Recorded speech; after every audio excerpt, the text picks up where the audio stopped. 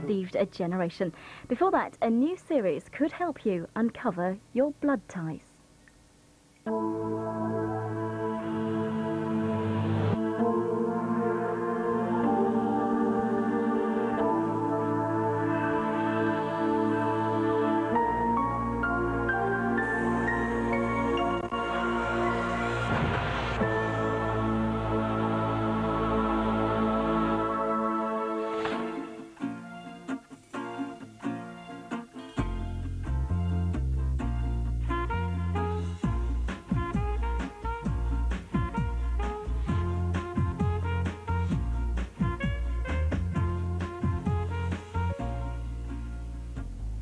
Across Britain, genealogy is booming. Last year, nearly 500,000 people came here to the Family Record Centre in London. I warn you, it's a highly addictive business. The people peering at census entries here have embarked on a kind of personal journey. None of them know what they might find. Heroes, villains, long-lost relatives, the truth about a family myth. In Blood Ties, we'll be telling some of the surprising stories that family history uncovers and helping you research your ancestors. We start with a Labour politician who had a secret life. This is a story of the River Thames of 100 years ago, and a man who led a strike that brought the London docks to a standstill. It all began with a letter from Hampshire. Dear Sirs, my maiden name used to be Tillett, and I've always been intrigued by a character my mother said was related to us. His name was Ben Tillett. He became a seaman and then a docker in the Port of London. Ben Tillett went on to become famed as the man who led the Great London Dock Strike of 1889. Ben Tillett not only led that strike, he went on to become one of the founders of the Independent Labour Party and a Labour MP for 8 years. Using the efforts of other people that are working for us. Shirley Tadd went to see genealogist Steve Thomas to try to find a link between her father, Albert Charles Tillett, and the famous Ben Tillett. Can't find anybody. Got a few links, hopefully, with my father's past. Do you have your father's death certificate? Yes, I've brought That's that good. along as well. So that'll be our starting point. Is it? Yes. Right. So having established where we're going to start the research from, now perhaps you can tell me more about the other things you have here. This is his seaman's logbook. Mm-hmm. He lived in the East End of London, Yes. and he worked in the docks and he worked on the ships. The Port of London connection is a good start, but no proof that the two Tillets are related. As Steve and Shirley began their research, I went to the docks to find out more about Ben Tillett's life as a union leader. We're part of the Museum of London. The Museum of London's job is to chart the story of London as a port, as a city, and of course without the Port of London there wouldn't be a city. So in all these rather boring-looking cardboard boxes, there must be a wealth of family history material. Absolutely. These are property leases going back to the 1600s, which show... There are also workers' lists, staff books, and a wonderful photographic archive. By 1882, Ben Tillett was a full-time docker at a tea wharf on the Thames. It must have been an amazing place to live and work, really. I mean, it had a stereotypical name for poverty. There were 900,000 people living in the East End of London. A third of those were living below the poverty line. And for somebody like Ben Tillett, a dock labourer, what was their working day like? A very hard, intensely physical labour. There was work in the docks for perhaps 4,000 or 5,000 men every day. But in peak days, there would be work for 30,000. So those people would come to the docks hoping to be taken on.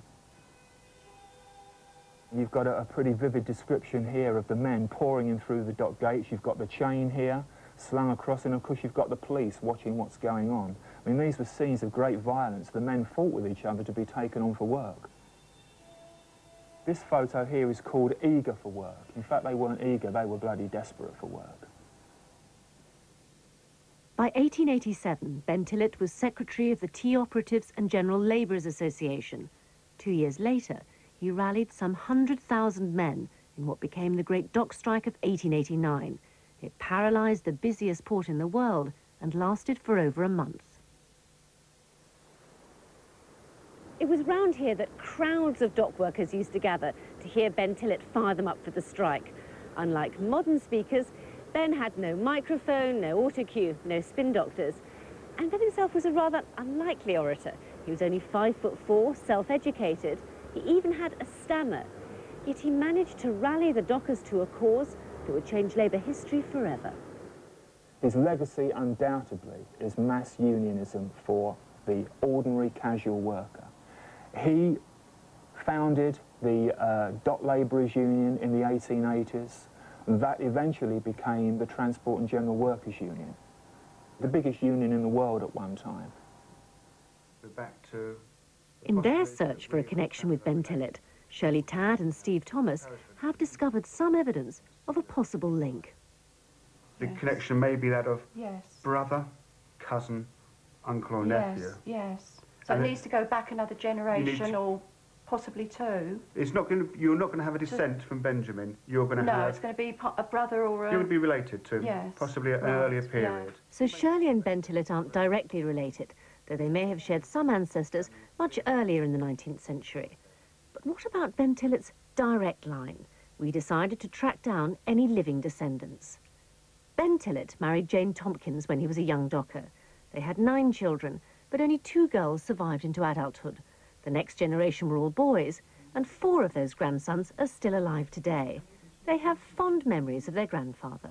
People in all kinds of, all walks of life thought a great deal of him. I look forward to seeing him because I usually got half a crown at the end of the day. Me too. Yeah. My mother and my grandfather were very close. She was very fond of him. He took her down the docks and she saw dock workers working on planks and falling in the dock. And he said to her, you know, this is what we've got to contend with. I can see him now sitting in our front room expounding about some probably political thing. And it was like, it was magnetic, you know, you couldn't keep your eyes or you're being off him. The grandsons and their family albums recall Tillett as a prominent public figure throughout the 20s and 30s. Tillett obviously enjoyed his fame. He regularly mixed with actors, celebrities, even the Prince of Wales. But then our research uncovered a whole other side to the Ben Tillett story. We were told that Warwick University had a collection of papers passed on by Tillett's granddaughter. But we knew from the family tree there were only grandsons. At Warwick, I met the alleged granddaughter, Claire Taylor. Well, I first came here a couple of years ago because I'd given some papers I inherited from my aunt. And in her will, she'd stipulated that the papers that pertained to her father, who was Ben Tillett, would be given to the TUC. Throughout her life, Claire Taylor has understood that her father was the illegitimate son of Ben Tillett. OK, well, show me how you're related, then, on this family tree we've got to Ben Tillett. Well, this, you know, this is the respectable side, and this is the other side. And this is me here at the bottom. This is my father. My father was the eldest of the children that he had with Eva Margaret Newton. Claire's story is that Ben Tillett met Eva Newton, an Australian opera singer, while on a union trip to Sydney. She came back to England with him, and although Ben was still married, he shared a house with Eva in Bethnal Green. They had 4 illegitimate children, Eva, Beaumont, Olga, and Claire's father, Ben. Claire has 2 birth certificates for her father. They show he was born in 1899 and was called Ben Newton, but the father's name is missing. So there's no mention of Ben Tillett on these birth certificates. No. How do you know that there really is a family connection? Well, it's one of those stories that you grow up with as a child, and I knew that they were illegitimate. I knew that their father was quite kind of well-to-do in his time, but when I was young, I'd never heard of him or anything else. And this is actually a photograph of them together. Here's the little chap down here, and she was a rather large lady of 5'10", so they must have looked rather incongruous couple. And when I was a child, we had lots of these photographs where he's the guy at the end. There's lots of books and things here. So these are signed? This is one, Dad Ben here. Dad Ben, so that's... Yes, 1931. Yeah. I've seen other evidence of his handwriting. It's definitely his handwriting. Claire's story is pretty persuasive. These are the kind of personal papers that only a family member would have. Well, perhaps one of the biggest things is in the papers that I did hand over, there was actually this passport with Mr. B. Tillett on. Heavily used passport because he travelled all over the place. Yes, as we know. Nice photograph of him, looking very thoughtful. Same signature again. And here we've got Eva Lewis Tillett, 14 years, female. What Claire Taylor has is perhaps what a lot of people lack. She has documentation. She has that body of evidence built up by the fact that she was a member and part of that family. And after all, it was she that had sufficient of this material to hand over to an archive. So to me, it would appear that she was a member of that family. So the story of Ben Tillett, leader of the Great Dock Strike, now has a new and rather more human side. The socialist pioneer was also the lover of an Australian opera singer and the father of 4 illegitimate children. We decided to introduce the various members of the Tillett clan and to reveal their previously unknown connections. Right, well, you're all here because, as you know, you've all got a connection with Ben Tillett and all, I must say, a great enthusiasm for Ben Tillett, which has been really nice for us to find out a bit more about. Now, the whole reason for us being here all started off, this is Shirley Tad, and Shirley thought, your mother always told you that you had some sort of connection, didn't she, with Ben Tillett? But I think most interesting of all is William Tillett, who's your great-great-grandfather. Now, he was born in Bristol and then moved to Bethnal Green in London. Now, that sort of rings a bell, doesn't it? Because that's what Ben Tillett did. Ben Tillett came from Bristol. So after all, Shirley Tad probably is a distant relative of Ben Tillett. So there you are. There's your... That's the start on your Tillett family tree. Oh, that's absolutely wonderful. Wow. Oh, that means I'm going to follow it out further now. Oh, yeah. More research needs to be done. And in fact, so the next stage of our journeys, we went to the Modern Record Centre in Coventry, and the Ben Tillett material had come from a granddaughter. And we thought, well, this is very odd. We don't know about a granddaughter. We knew about the sort of grandsons. And we said, well, could you put us in touch with a granddaughter? And they did. And this is Claire Taylor. Oh, I see. So, Claire, perhaps you'd like to explain what your connection is. I'm afraid my father was a result of a liaison, a large liaison that Ben Tillett had with this Australian lady that he met in Australia in 1898. Oh, this is news,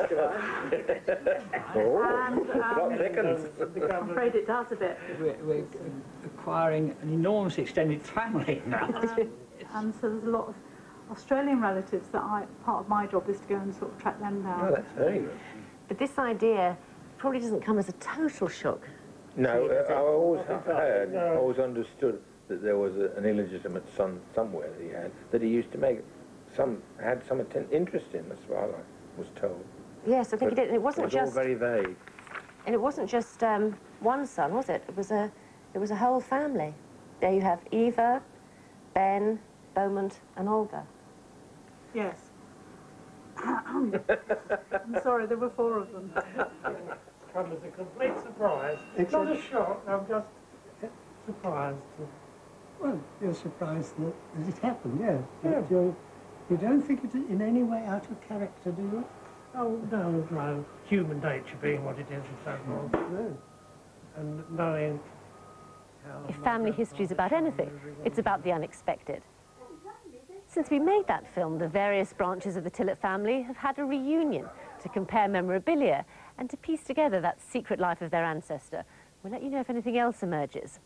Now, with the volumes at the Family Record Centre, it's red for births, green for marriage, and black, of course, for death.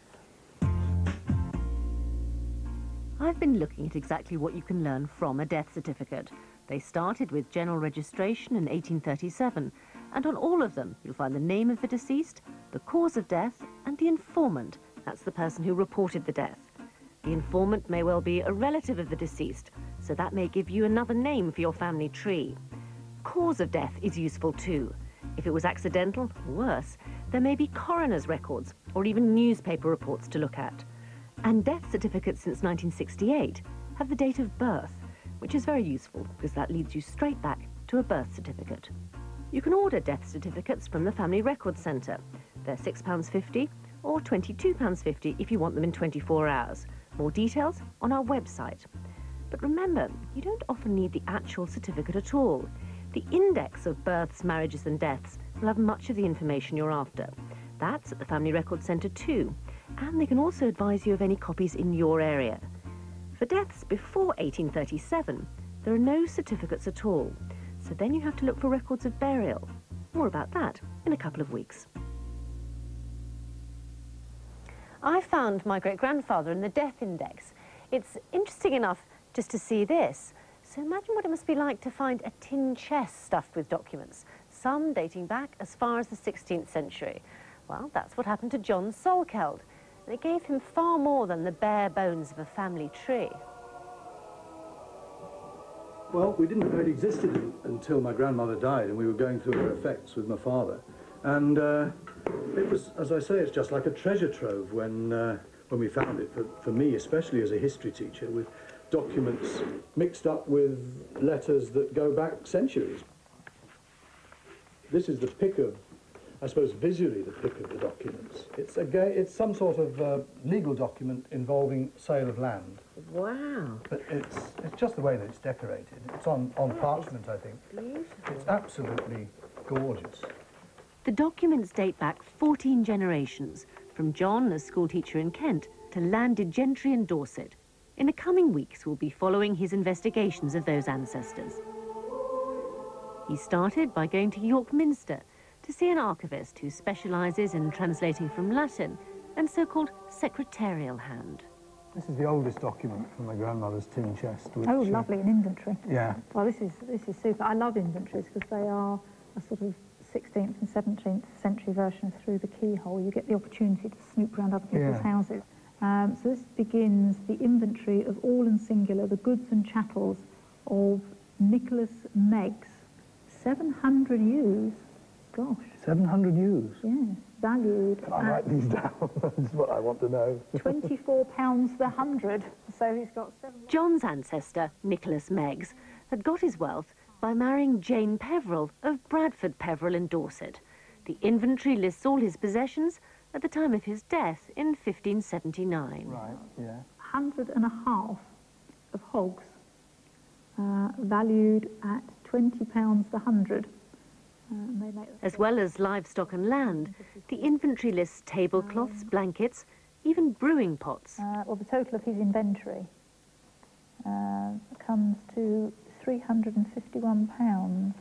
A great deal of money. I mean, in 1579, that's big sums. Very big sums. So £81. So John's 16th century ancestors, the Meggs, were substantial landowners, and papers from another branch of the family reveal the origins of further wealth. This one's Cromwellian, I think. I think it's got 1651 or something like that. What exactly is this document? I've never really known what it is. This document is the legal record, which is called a recovery, which is the final stage in the legal transaction of property from one person to another. The recovery was the document which allowed the person who was really buying the land to have legal title. Louise was able to help John work out who was buying the land by deciphering the names on the documents. Do demand against James Dewey, Esquire. I've never heard of any of those. I don't know how she's got it. And Trevor Paul's. Trevor Paul? Trevor Paul. Tremor. Could it be Tremor? Tremor, yes, it could be. Could be. That's it. There's another document. Maybe this is cue to lead into to this one, which is a few years later. And I'm quite proud of the fact that I think I can read this more or less, because it's a pre-marriage contract, I think. Articles, covenants, agreement that forms part of the marriage portion. It is indeed a 17th century prenuptial agreement for the marriage of Tremor Paul's daughter in 1666. Which is 6 gardens, 22 acres of land. If we just have a look here and see exactly what's being handed over as the marriage portion. Wow, he's giving them £300 of good and lawful English money within 4 months after the present day. That's a lot. That's an enormous amount of money in the 1660s. So the two papers are connected. The land in the recovery document of 1651 becomes a dowry 14 years later in the marriage contract, adding to the wealth of John's forebears.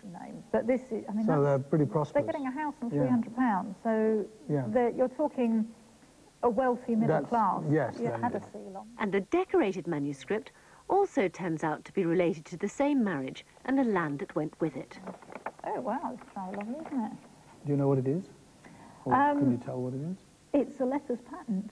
There are two main types of royal correspondence, really, between the king and a named subject. Letters patent are open letters, they're meant to be seen.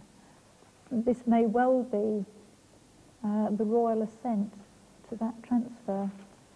I think this is what this is. I see, it's the same thing. With the monarchy restored, Charles II's assent was necessary for any transfer of land. Louise has now linked 3 of John's earliest documents. They paint a classic picture of an English country estate growing by marriage through the generations. It's just knowing about them as individuals and knowing something, finding out more about the way that they lived, and I'm just fascinated by finding that out. In a couple of weeks, we follow John to his family seat in Dorset. Of course, you don't have to have ancestral acres to find out interesting stuff about your forebears. A remarkable collection of photographs in Birmingham is bringing people face to face with their ancestors in a way they never expected.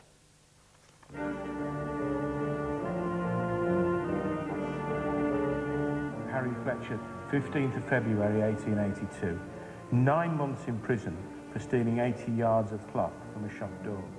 James Moss, 14 days and 5 years at the Reform School, stealing a shilling from his master. Gladys Bell, born 1890, larceny from the person. Annie Preston, born in 1889 and sentenced for the theft of a candlestick. 2 children stole some fancy cakes from a shop. He sentenced both children to 7 strokes of the cane.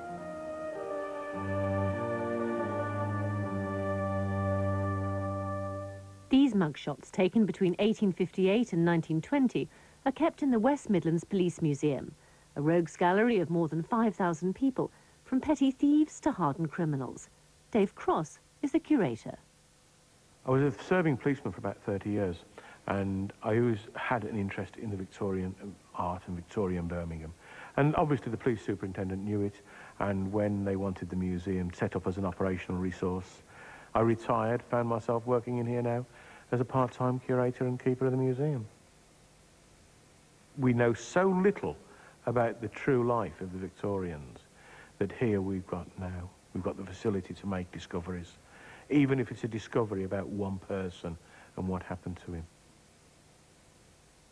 One such discovery was 10-year-old Charles Lambourne, who was jailed and whipped for petty theft.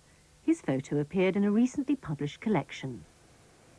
I'd been up to the library to do some research along with my mum, and we were sitting on the bus coming home, and we bought some local history books because we collect those as well. And I saw him, and I thought, I'm sure he's ours. We went back to the St Catherine's House Index, sent for the birth certificate, and lo and behold, he is ours. It's my great-great-uncle. I was ecstatic, I really was. I was so pleased. You can have all the dates and the addresses and everything, but you still can't see them. I don't think he looks like us, but it's so nice to actually see him. And he does look so sorry for himself, doesn't he? Lo and behold, he did it again when he was 16. I don't know yet what he did. That's what I've come here to find out. And again, I don't know what he looked like at 16. And over on this page, Charles Lambourne, age 16. Oh, is that it? That it? 4'11", 1 month imprisonment for stealing a watch and 18 shillings from his master. And that's on the 10th of May, 1882. Oh, he looks much more grown up. He looks much harder there. He's lost his innocence, hasn't he? What we think was the reason was that he was the oldest mouth to feed. He was eating the most in the house, but not earning any money. So the easiest way, because he'd got no real standard good education, was to have him go to one of the approved schools. But the only way you could do that was to get a criminal conviction. So the parents arrested him, knowing they'd get 14 days in prison and then 5 years at the Reform School, where they'd be taught a trade and a profession. They'd be taught further English and maths and Bible study in the evening. I think the best thing about finding photographs like this is that you are absolutely sure who they are. I mean, people still today don't write on the back of photographs and say this was taken at such and such a time, this was the event and this is who it is. This has to be authentic, doesn't it? They know who he was, they know exactly when it was taken. So how have you got on with your research? For many working people, these photographs are the only record they have. Local family historian Louise Newton was contacted by Dave when he discovered her family on file. Some of her ancestors were called Giblin. In 1904, Florence Giblin was caught stealing some boots. What do you know about Florence? Florence was born in 1884. She was 5'3", and she has the same colouring as me. She has brown hair and brown eyes. How are you going to prove that Florence is one of yours from the original roots of your tree? This is quite easy. With civil registrations in place, I can get her birth certificate. It tells you that she was born in 1884, so I'd only have to check on St Catherine's House Index for the year that she was born in and find a Florrie Giblin. But there wasn't many Giblins in Birmingham at that time, so she must be one of ours somewhere along the line. And I've actually researched her court record. That was an easy one to find in Birmingham Library. What happened when she went to court? Well, she was rather a bit of a madam. And when sentenced to 9 months hard labour, she shouted to the judge that she, thank you for the tip, climbed over the banister and threw a straw at one of the wardens. They've also found in the records, nearly 30 years earlier, Florence Giblin's uncle. As a 12-year-old, he was sentenced to 6 weeks. This is a picture of my great-great-great-grandfather, Thomas Giblin, and he's sitting there in 1876 for stealing lead. He just fits in the way he looks, the colouring, everything. He's definitely one of our Giblins. How did you feel when there was every chance that there's photographs of your relatives? I was totally amazed. This is the only opportunity I would have of having a photograph of my family. My father is so proud. He has that picture enlarged and on his lounge wall. Does he really? Yes. In helping people like Louise, the former police constable spends hours studying the faces of Victorian criminals. They say every family has got a black sheep in the family. Well, obviously when I came here, I suppose out of curiosity, my surname is Cross, so the first thing I did was had a look to see how many crosses there were. And I opened the book one day and there was a guy called Anthony Cross. And he was charged with stealing a shirt off a washing line. And he got 14 days imprisonment. I'll just take off my glasses and then you can have a look at the photograph. I also realised that I was looking at my dad and all his brothers. He looks very much like my father's brothers. Not quite the beard, but the facial looks, the hairline, the whole expression on the face. So I've done a bit of quick checking up, and that Anthony appears to be my great-grandfather. Now, I'm not sure at this stage whether he's my great-grandfather or his brother. It's there. Somewhere he's related, there's no doubt about it. Next week, the Victorian criminal's ultimate nightmare, the public hangman. I'll be following a surveyor from Bognor as he reveals the macabre career of his ancestor. Until then, goodbye. We've put a selection of those mugshots on our website. Let us know if there's one of yours among them. There's also a guide to researching your family history. And you can call the History 2000 information line on 08700 10 60 60 to find out how you can take your interest in history further where you live.